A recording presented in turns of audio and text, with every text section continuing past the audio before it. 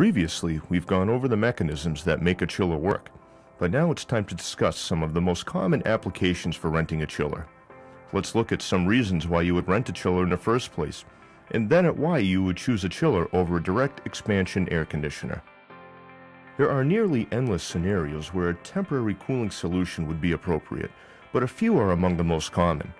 One scenario is supplemental cooling, whether a facility's cooling system can't handle seasonal extremes or a change to an industrial process requires extra cooled water. A temporary solution is often the most frugal choice to supplement new cooling needs.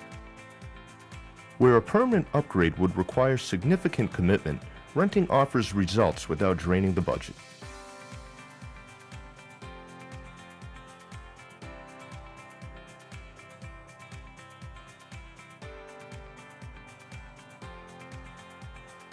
Another common reason to rent is avoiding a construction delay.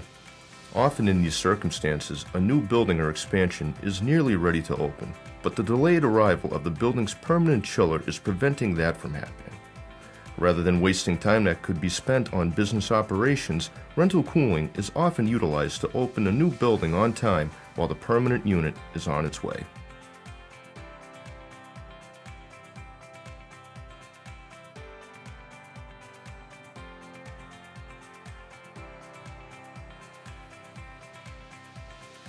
Lastly, some business owners occasionally face a challenge that is more like a nightmare for their operations: an emergency equipment failure.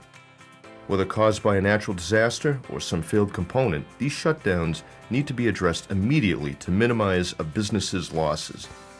To make matters worse, sometimes the part needed to fix a broken chiller won't be available for weeks. When maintaining continuous business operations is of the utmost importance, renting a cooling solution is often the fastest way to restore a business's cooling.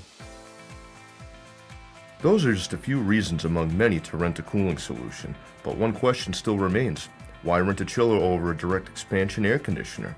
As it turns out, sometimes the choice is obvious, and at other times the proof is simply in the numbers.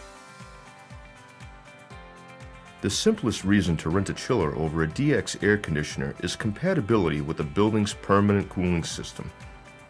If an integrated cooling system is already in place and everything but the chiller is still functional, then tying in a rental chiller is an easy and economical solution compared to a traditional AC unit. Or if a manufacturing process specifically requires cooled water, then a rental air conditioner would do little to help. Sometimes, space will determine if a chiller is appropriate. For instance, if a solution must take up as little space as possible, then chillers are often the best option. A chiller with a specific cooling capacity tends to take up much less space than an equally rated DX air conditioner. Additionally, a chiller's 6-inch water hoses are much smaller than the 20-inch ducts often used for AC units. When external factors don't make a rental chiller the clear choice, the bottom line often does. For solutions that require at least 150 tons of cooling, renting a chiller and a pair of air handlers is usually cheaper than renting an equally rated DX air conditioner.